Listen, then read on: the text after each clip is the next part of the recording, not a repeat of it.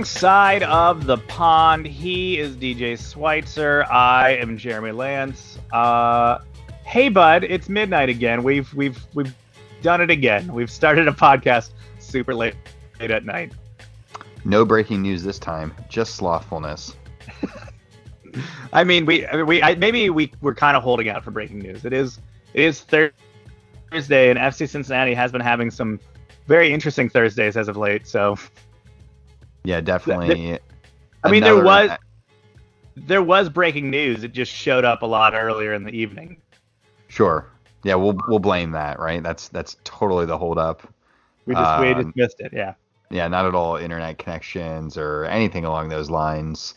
But we are here. We are recording past midnight, so we'll do our best to make this both speedy and coherent as we try to wade off and fight off any sort of need to lay the head down on the pillow. I mean, it'll probably still happen. That bourbon I see you sipping on probably isn't going to help too much. Yeah, this McKenna 10 is not gonna improve that situation. Yeah, it's probably not an upper. No, not how I would describe that either. Other things that aren't uppers, fantasy. Nope, definitely a downer.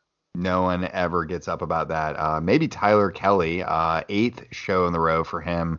On top, Ole can't drive, still top in the table there. I improved 2 places to 41. Pretty mess still. You fell 2 places to 86th. There's your fantasy update. And let's just get into this late night soccer soiree with a temp check. And I loved when you sent me the running order for tonight. I got really excited at seeing another team's temp check that wasn't mine mostly, but either one of ours, like that we could dissect how another team's fan base might be feeling about a particular situation. And I'm really excited that it's not Spurs this time around. Yeah. I think looking at everything that's going on, and obviously we'll talk about, a little bit about Manchester City, who is kind of on suddenly this rocket ship to the moon, as we saw last week, as they started to really explode and all of a sudden take this lead and create this gap at the top.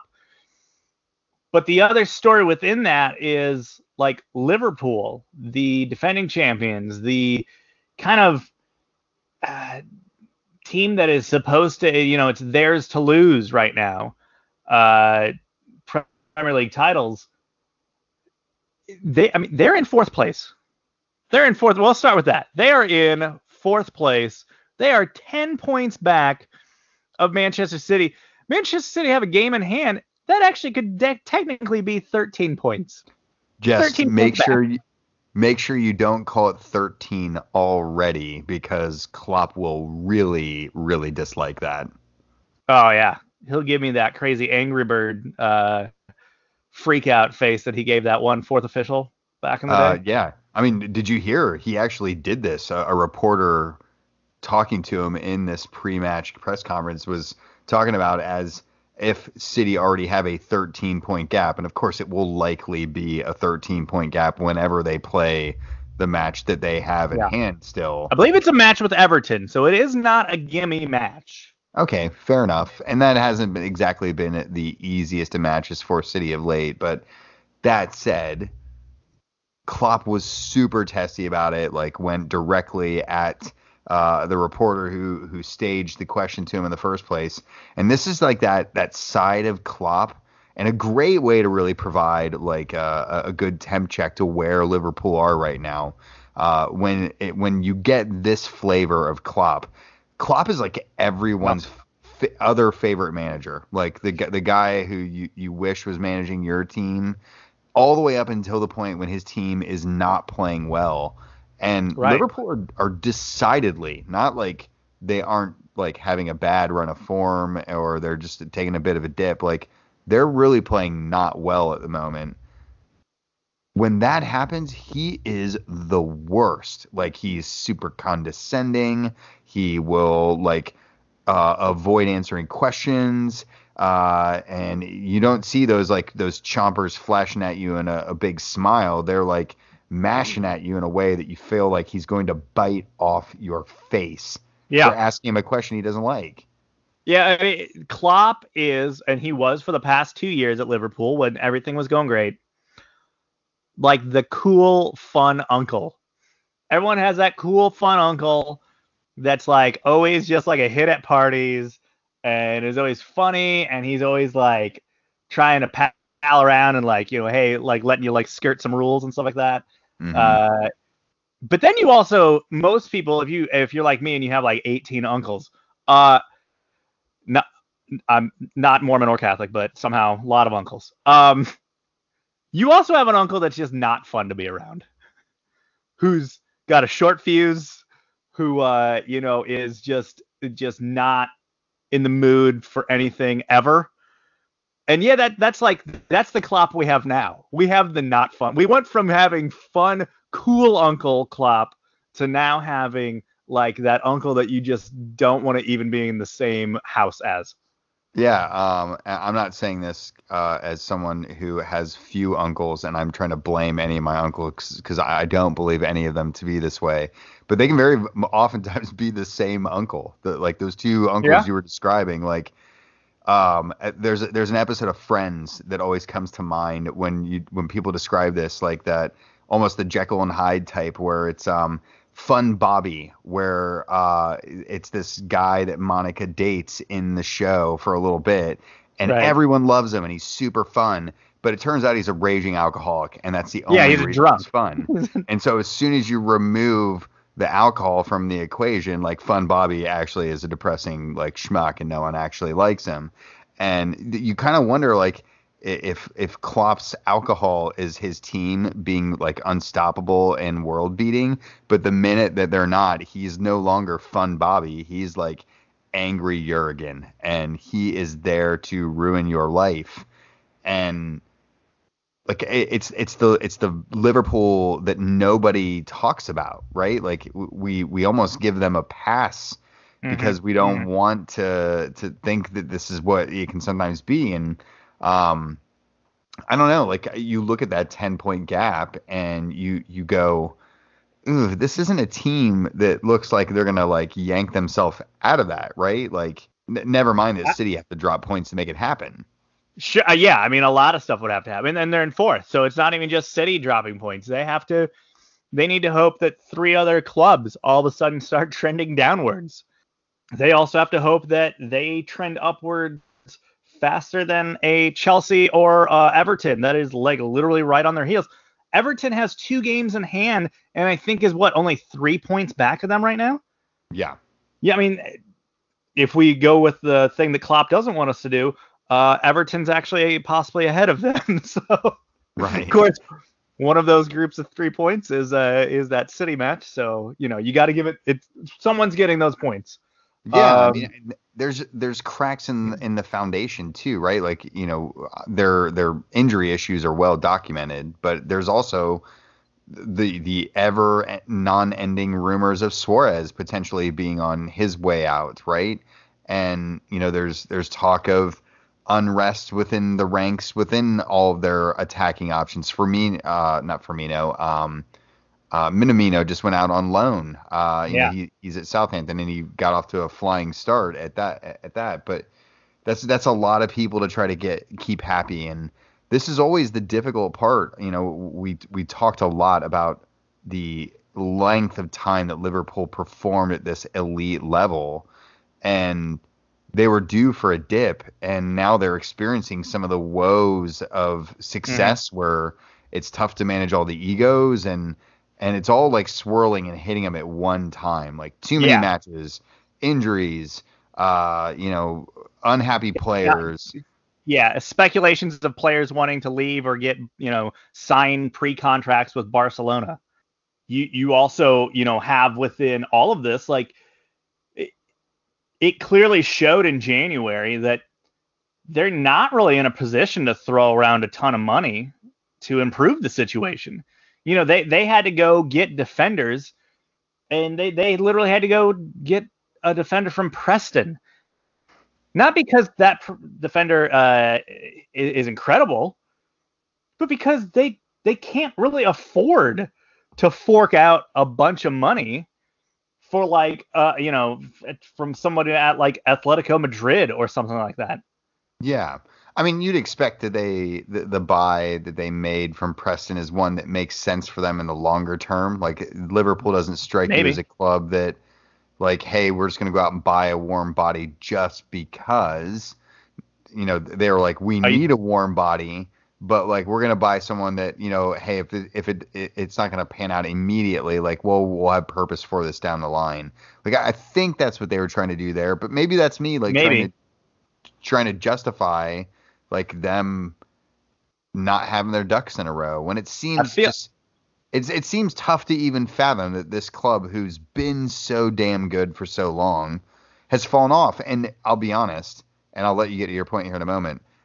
It makes me feel good because this fall that Spurs have had this year has been a tough thing to have happen. And I know you've experienced that too.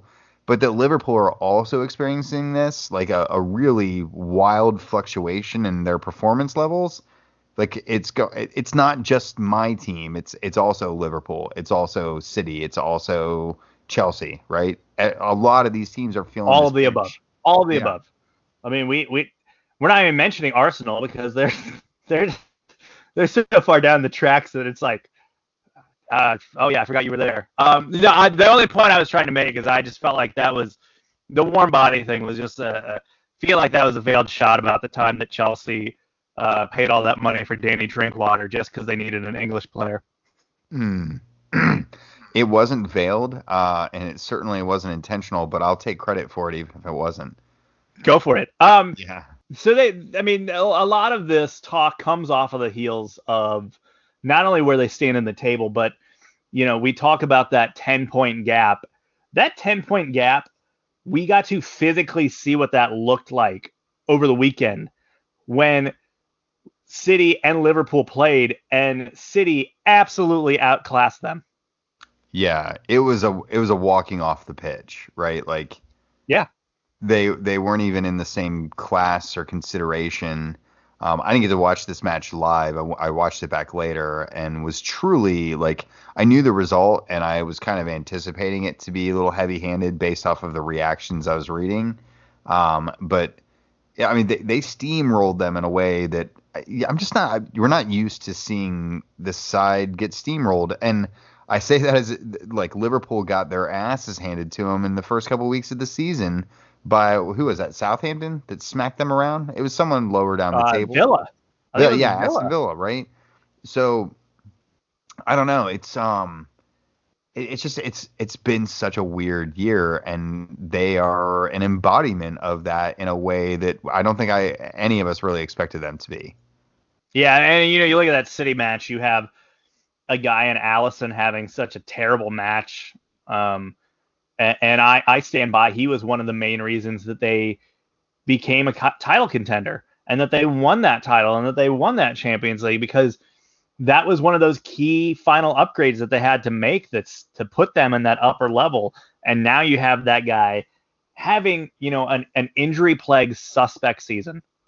It's tough when everything seems to coalesce and become a problem at one time, and Liverpool are experiencing that in a way that they've been lucky to not have experienced the last couple seasons. And those are the things you need to have come together to win championships.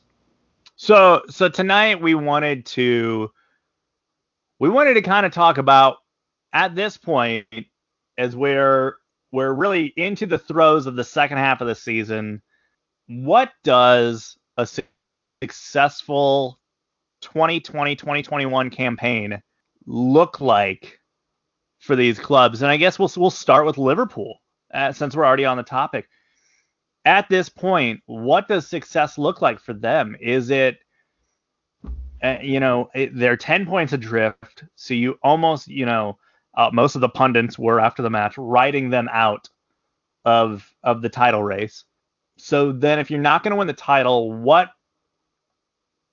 can you do to actually walk away in May and go successful season? Yeah, I mean, I think what they would consider successful, at least at this point, and what their fans would consider successful, I think are different things.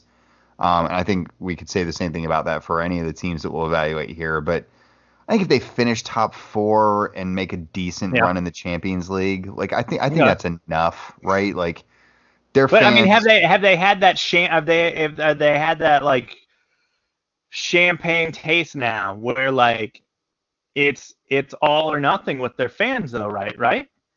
Like I mean, their they've fans were gone all or nothing. two seasons in a row. Their fan, Yeah, they were all or nothing. They were all or nothing when they were finishing like barely inside of the top four. yeah. So I mean, I think they will never not enjoy the taste of champagne. And that's what I was getting at and saying like what their fans would consider a successful year. I don't think is going to be what the team should be, especially all things considered with injuries and the like. But So yeah, I think it's for the fans, it's trophy or bust. oh for sure. It's you win the FA Cup, the Champions League, or this season sucked. Yeah. One of those things is going to have to be something they can deliver on, and it's an uphill battle, I think, for all of them. So, yeah, but I think if they can get themselves into those positions, the board will at least feel happier about potentially spending some money down the road. Yeah, it'll be interesting to see how that kind of pans out, and it just dawned on me they're actually out of the FA Cup, so it's really Champions League or bust. I was checking that and trying to scroll through all. It's like, wait a minute, are I they said that, and then I was like, wait, didn't they play United? And I'm pretty sure I watched United play like on Tuesday. Yeah, nope, they're out. They are out of that competition. I'm just loving the live editing. I'm gonna leave this right where it was. Leave it in. Leave it. Just raw dog this one. Let's go down the list though. Let's continue on with this.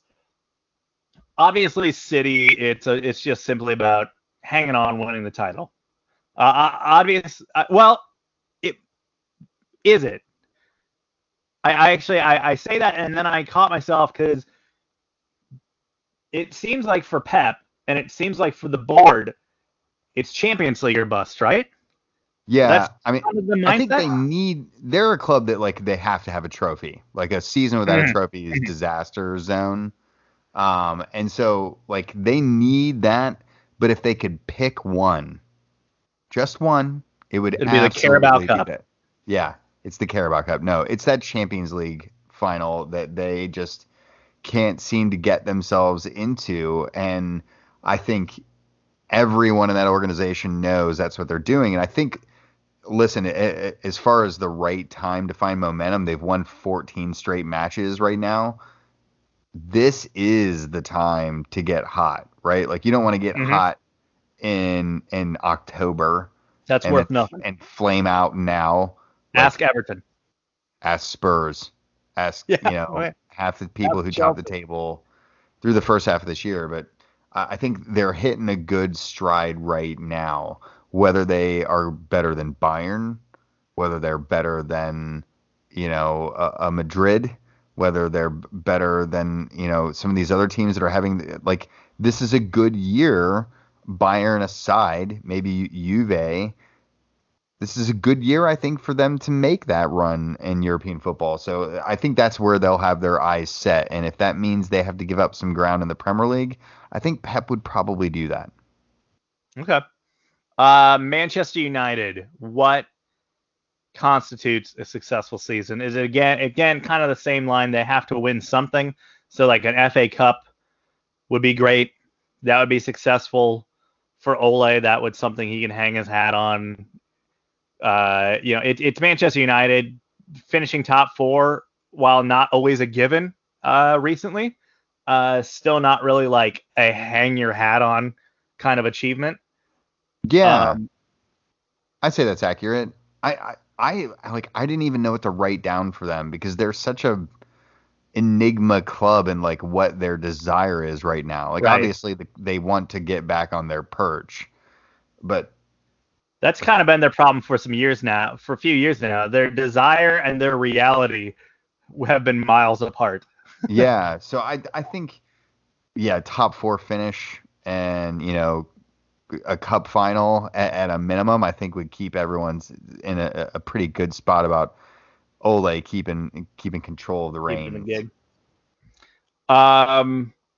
Leicester City. I think this one's actually pretty simple. it's to not pull the drop that they did last season, and it's to stay top 4. I just put don't repeat what happened Yeah. last year.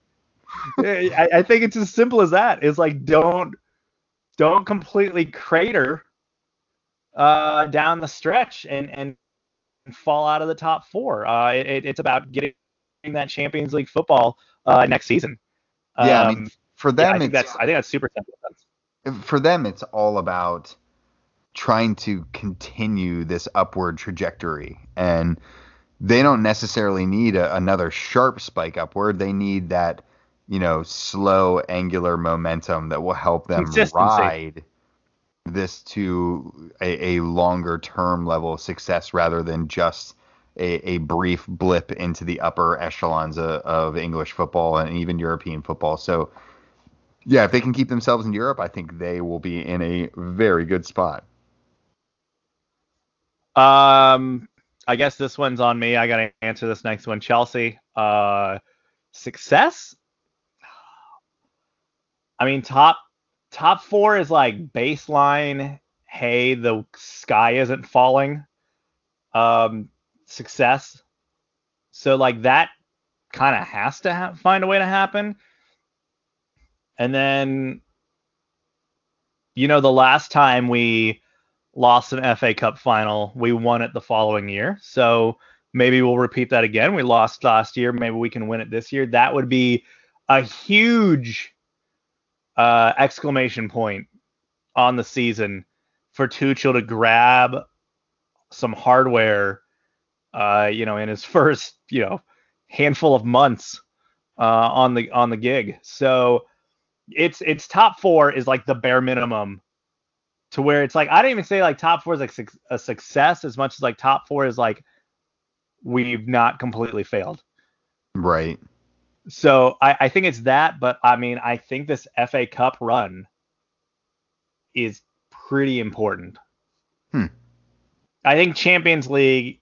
I think even Tuchel in his like introductory press conference was pretty realistic about our chances in Champions League. So I don't even think that's really even factors in.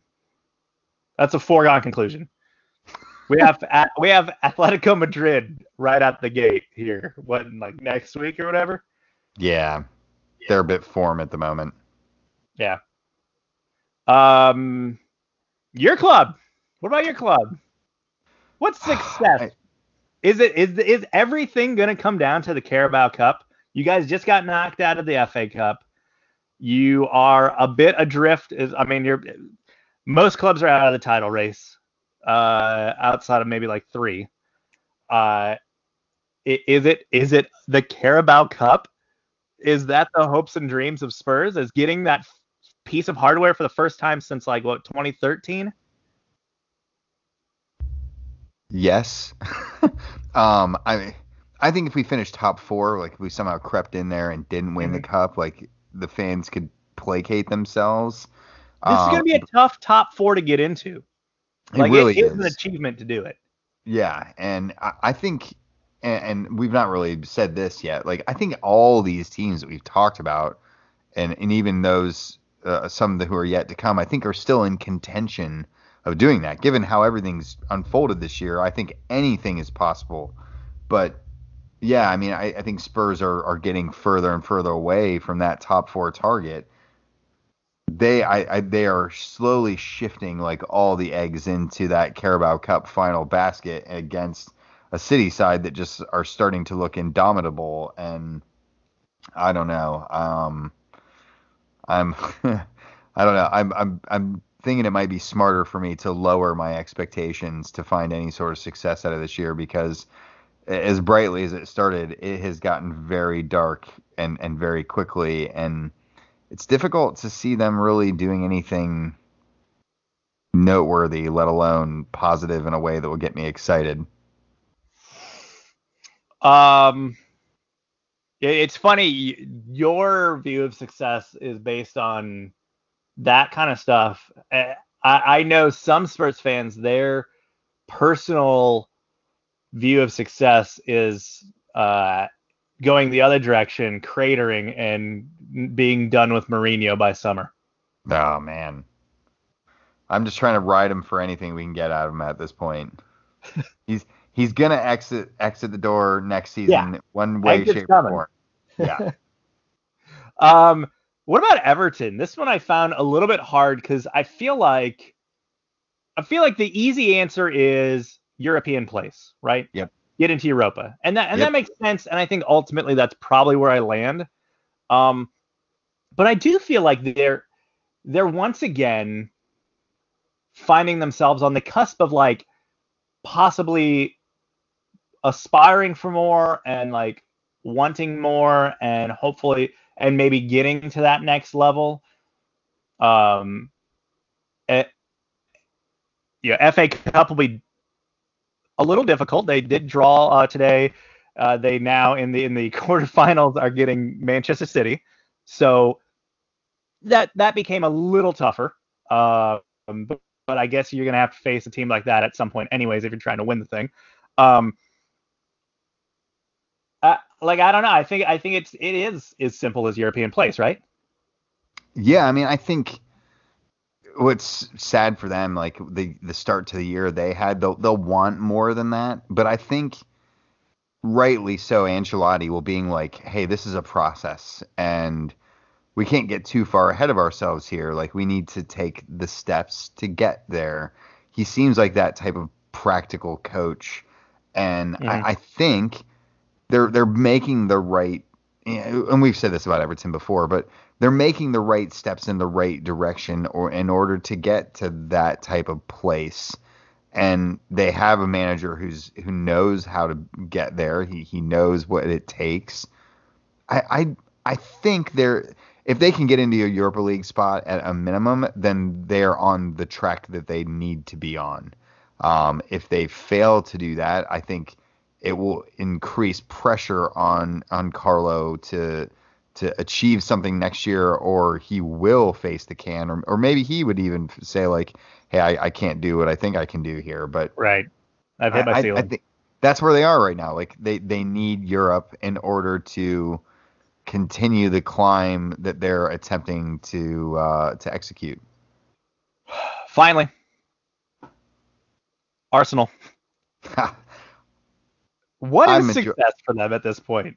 Like it's crazy, you know, of the three new managers, like the three managers we talked about that are like the former players coming back.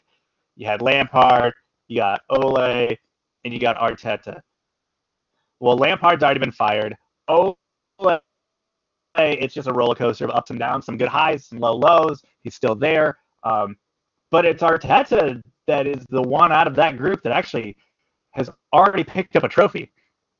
And yet he's the one now that also seems to be edging closer to the chopping block or something, because at least in the fans' mind, that I don't know. I feel like there's moments where this club is, or this fan base is super behind him, and there's moments where they're super ready to be done with him, and I feel like we're in the latter once again.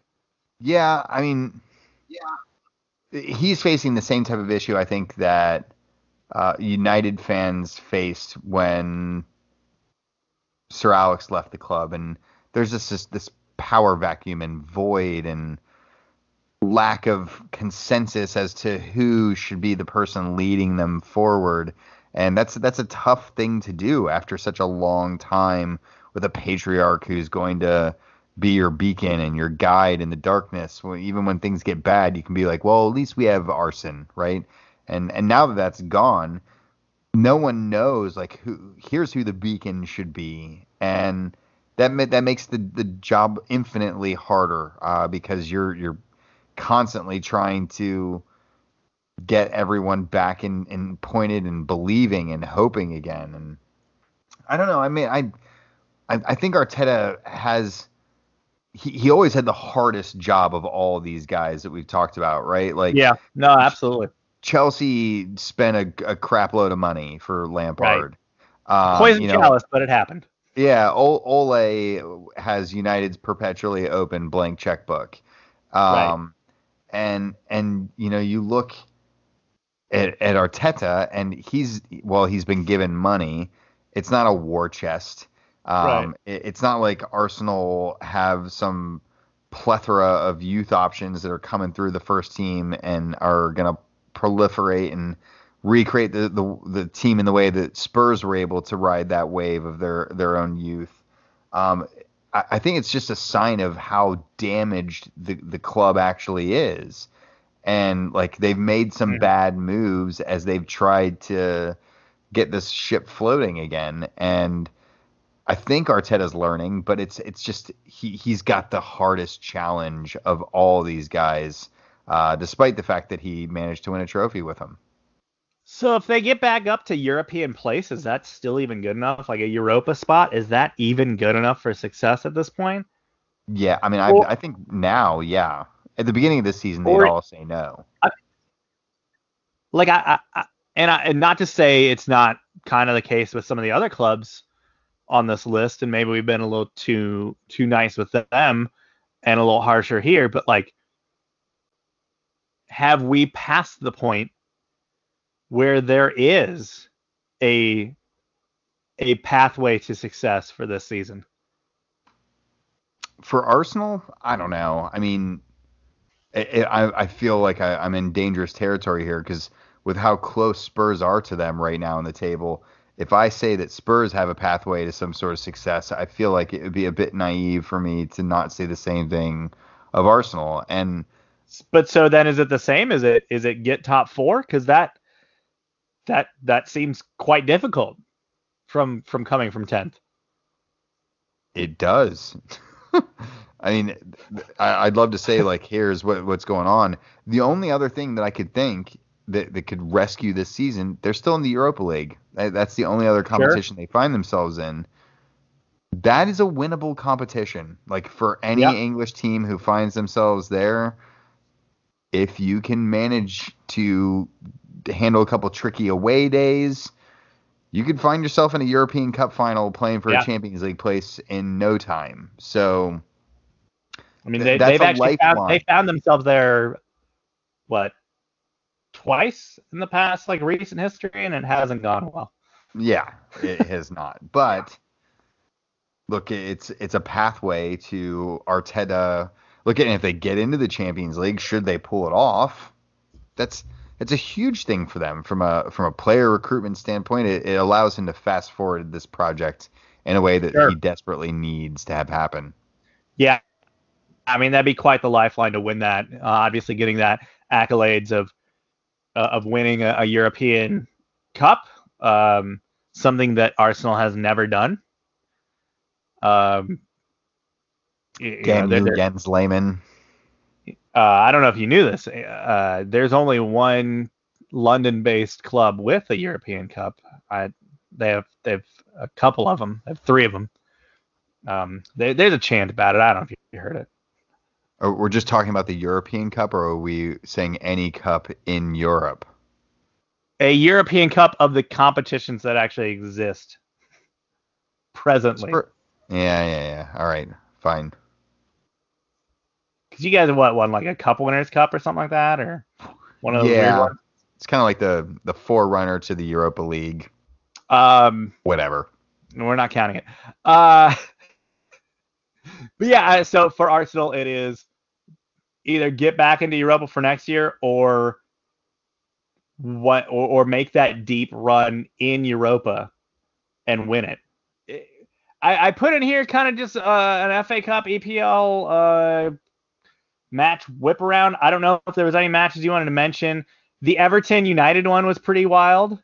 Uh, uh, that was something. Other than that, I got nothing.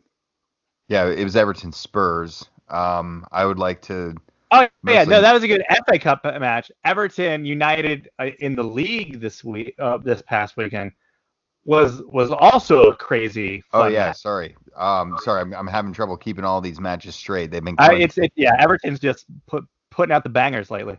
Yeah, they are in a good bit of form at the moment. No, I didn't have anything specific outlined. I'd love to bypass the FA Cup in general at the moment. Um, Well, you guys have, yes, Spurs have done that. or They've shall I say, the cup has bypassed you. Yeah, both of those things are accurate. But no, it's been a difficult stretch for most of these teams to manage. It's a lot of competitions being squeezed into a very tight time frame, and the lingering effects of the COVID delays that we saw a month or so ago are definitely having an impact on how things are unfolding right now. So it's a really interesting time in English football to watch everything unfold. All right, let's go stateside. MLS news. The big news that came out this week was that record scratch, false alarm, just kidding. It 17th of April is what we meant. The 17th of April is when we will start. Yeah. As now that we have a ratified CBA, which we hinted at when we last talked, that would look like that was hours away from being taken care of. It essentially was by Friday. It was officially ratified through all the voting by Monday. So we have a CBA. We have no lockout. We have a season that is ready to start. But hold on, just kidding. It's going to start on the 17th of April, not the 3rd of April, which I believe our buddy Pat Brennan from the Inquirer pointed out, like in 2019, by the 17th of April, FC Cincinnati was getting ready to play like their 8th match of the season. To give you an idea of how like late into the season that is of a start.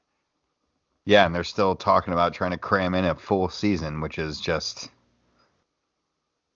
okay. Good luck with that. Yeah. I mean, I get ready to.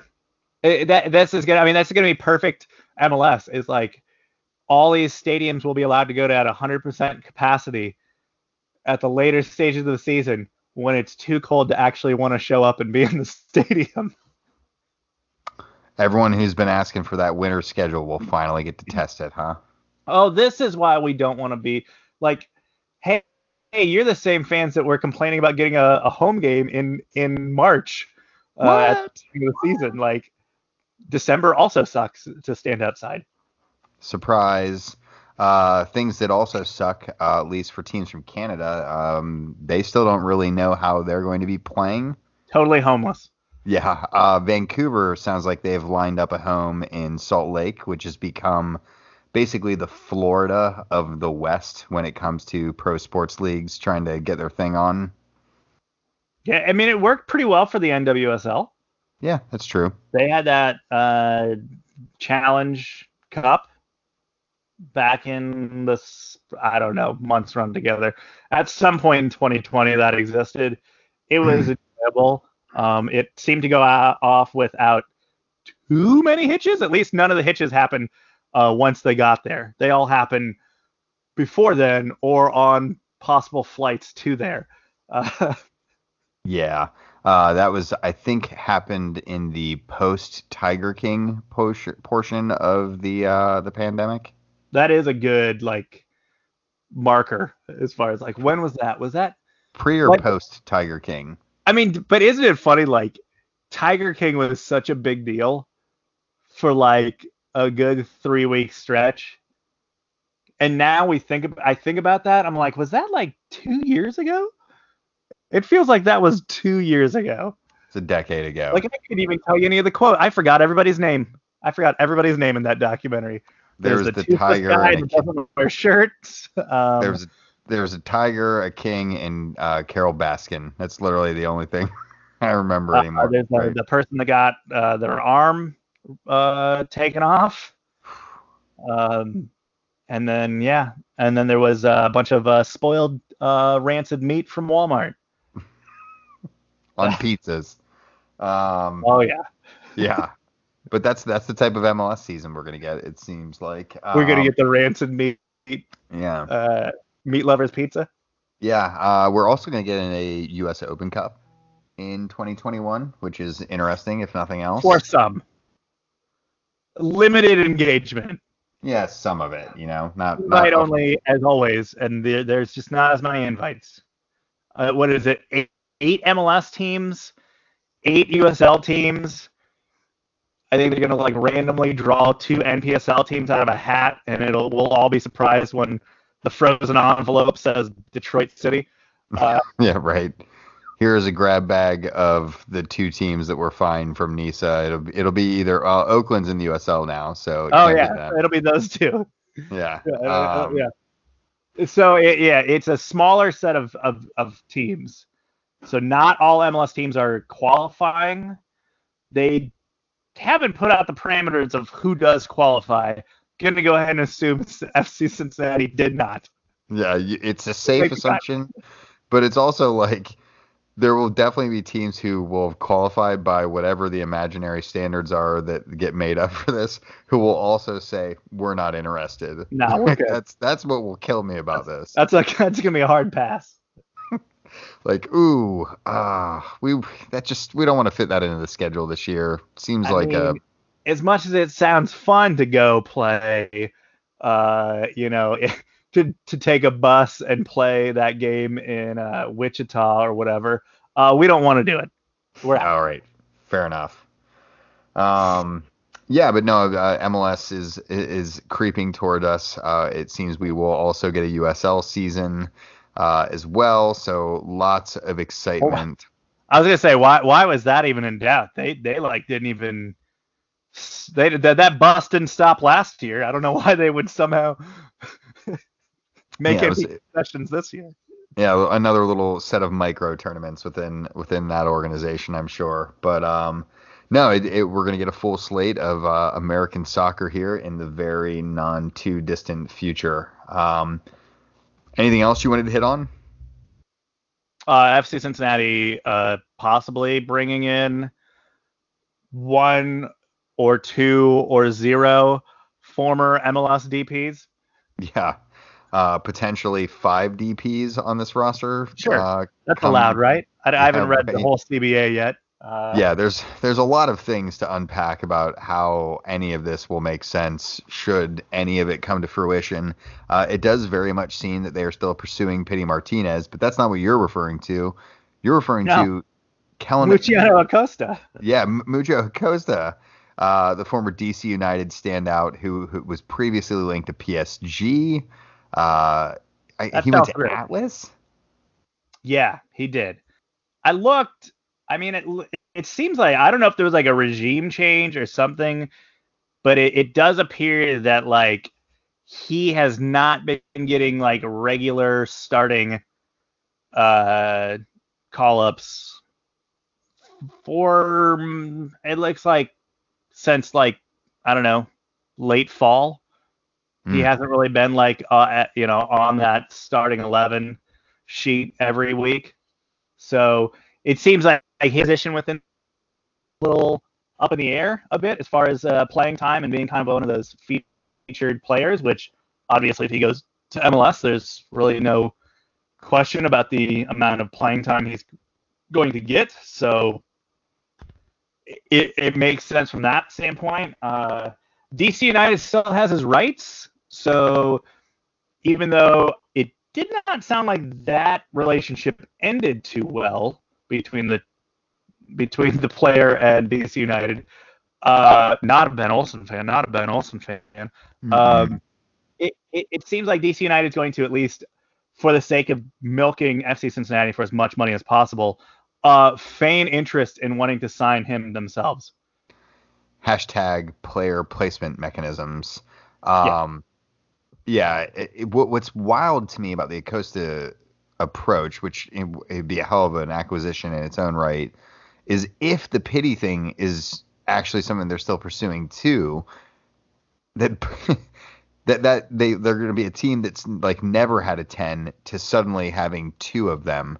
And I'm very aware that both of these guys are capable of playing in wide attacking roles too, and like those are the type of problems you can figure out if you can have them. But like DP wise, that's 2 DPs between Martinez and Pity, right? And then you're also, or excuse me, Acosta and Pity, and then you also have Lucadia, who's still in the equation. You have Brenner as a young DP. Kubo is technically a DP, but you'd need to buy him down with some of the imaginary allocation money that you will not have spent to acquire either Acosta and or the allocation spot necessary to acquire Pity Martinez. I gotta love the mechanisms. Yes. I mean, I think that there's a couple workarounds in that. One of them being Locadia just goes on back to Brighton because the season ain't starting until mid-April, and his loan ends in what, like the end of June. So why don't you just take it on back to the house now, buddy? That could be one way to alleviate that situation. Yeah. There's also talk of potentially, well, not potentially, Frankie Amaya's handed in a transfer request. Oh yeah, that just extra little wrench thrown into the situation of like, hey, you know that guy that was like, the honestly like a kid that's been getting a lot of minutes, consistent player. Apparently there were multiple million plus offers for him that FC Cincinnati was like, no, we're good. And now Frankie Maya is saying, yeah, I'm out. I want to leave. Please trade me. Well, when you're trying to bring in a bunch of DP level 10s and you're a attacking midfielder, I kind of would understand why that might be a little tough pill to swallow, and you might be looking for greener pastures. Do you just then like give Frankie to Austin for the pity rights? I'm sure it's being considered, although FCC are saying they won't be trading him. So we will have to wait and see. They also said they were going to contend last year, so they do tend to say things that are patently false. They were also going to do that their first year in MLS, but here we are. Weren't we all? That's all I got for MLS. So winners and wankers. I think that's where we're at. Why don't you give me your wanker this week? My wanker, once again, the annual rolling of the eyes for me. It goes to soccer Twitter's annual vocal displeasure that the Super Bowl exists and that they have to acknowledge it. Hey guys, we get it. You're not into football. We got it. Heard it. We get it. You don't like it, but it's like this thing that America does, which you're an Anglophile, so that's not cool to you. We got it. Just take the night off. Take the night off. Go have fun somewhere else. Drink yourself into a stupor. I don't care. We get it. You don't care for the NFL.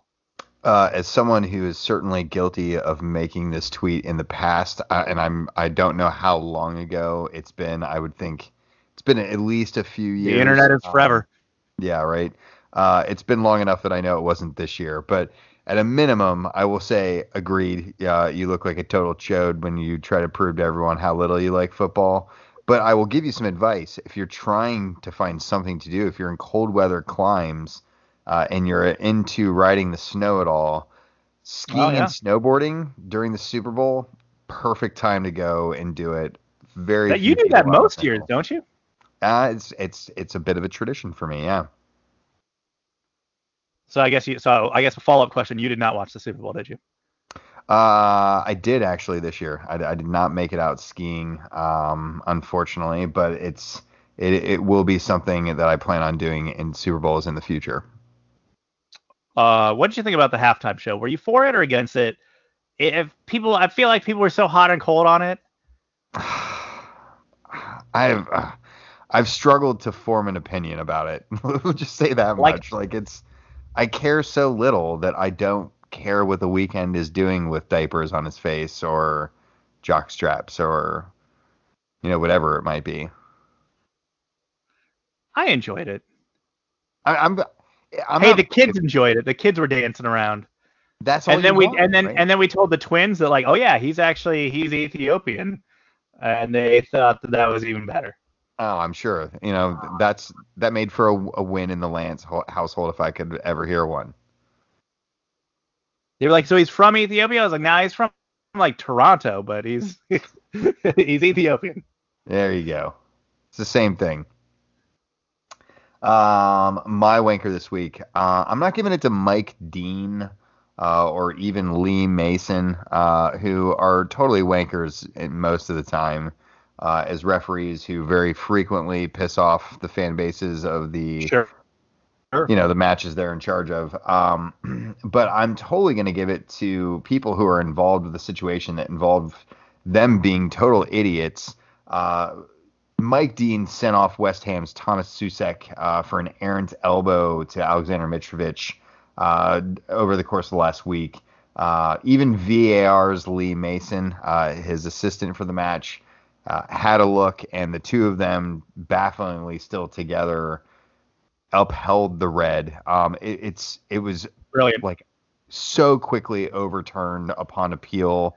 Like literally, I feel like the second the appeal was lodged, the disciplinary committee was like, Yeah. "Yep, that's gone."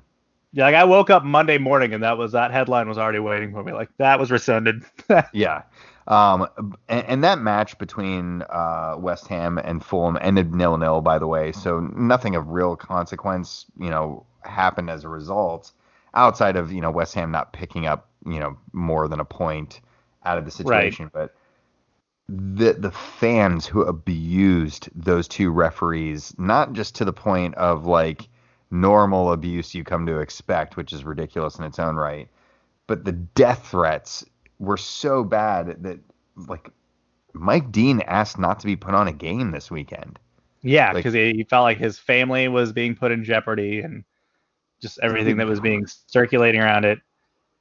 I hate referees as much as the next guy, but that's just a tad ridiculous. And no one should have to be taking mental health weeks because they can't handle the pressure of death threats being leveled against them over a game. It's just unbelievable. Those East Londoners, they know how to keep a perspective. They really do, don't they? Who would be the Premier League referee that you're like, you know what? I think he does a good job. Like I would say, out of the like more often than not, I go, good job, guy. I don't even know anymore. Kevin Friend. I'm going Kevin Friend because I always know when he does a match because he does a lot of matches and him. And, hey, it's Kevin Friend. But like I feel like I've never walked away and be like, boy, Kevin Friend just really took over that one. Oh man, I don't know that I've ever met a referee that I can't make into an enemy. You know what I mean? Like it's a hard one. Someone's got to get yelled at, and it's going to be that guy. I mean, everyone has a talent. That might be yours. Hating all referees. What a skill. Who's your winner this week? My winner, got to go Tigres. First CONCACAF team. That's me to make it to the Club World Cup final. Yeah, they lost today to Bayern in the final. It was a tight one. It was a good one. I was actually kind of thrown off.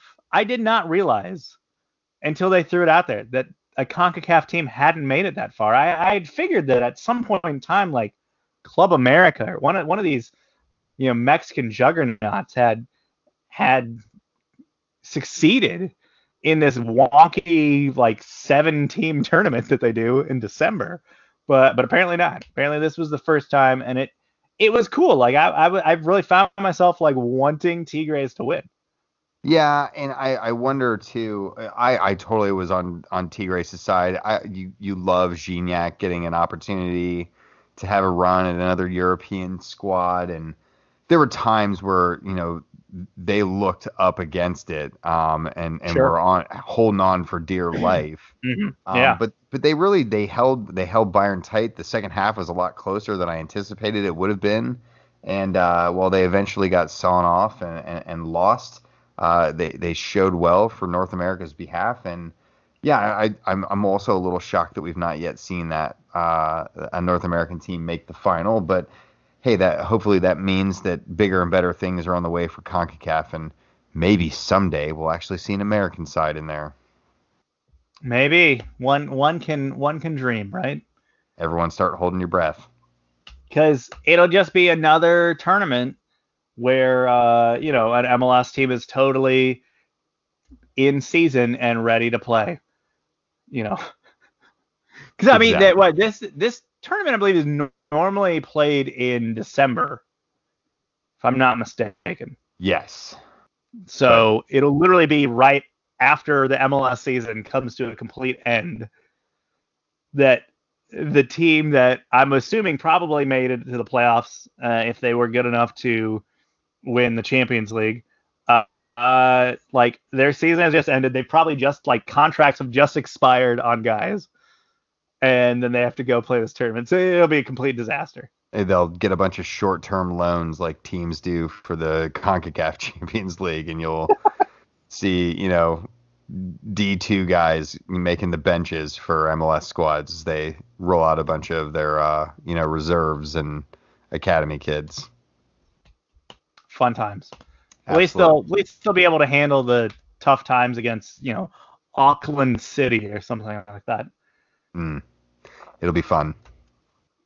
Your wanker or your winner. My winner was also T Grace. Yeah, I'm on board with you.